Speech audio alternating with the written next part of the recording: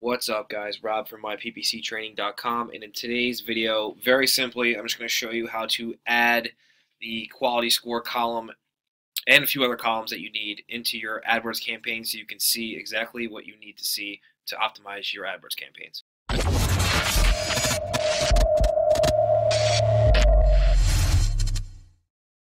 Once you're logged into your AdWords account, we're going to be in our white label campaign today. This is really simple stuff, so just follow exactly what I'm doing. All right, log into your campaign. You should be on your home page here. We are going to come down to Ad Groups. Actually, we've got to be in Keywords. We've got to go down to Keywords. There we go. And Quality Score is already here for us. So these are the columns that you want to have to optimize your campaign. All right, clicks, impressions, click-through rate, average cost per click, cost, conversions, cost per conversion, conversion rate, and quality score.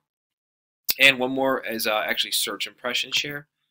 That's really important too. And I'll drop a video link below below this video. I'll drop a link to our other video about search impression share, what it is and why it's important.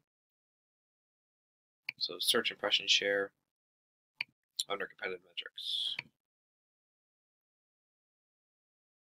Okay, so that's really it. You would come up here.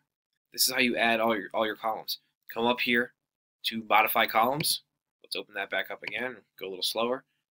In this performance, you come in, add your clicks, impressions, click-through rate, average CPC, cost, conversions. Add all the conversions you want to see. So all you do is just check the boxes and you hit apply, and then your columns will all reorganize right up here. And that's how you see your quality scores and your search impression shares and all that good stuff. So if you have any questions, drop them below the video. Let me know what you think, and subscribe to our channel. Give me a thumbs up. Check out the links in the description.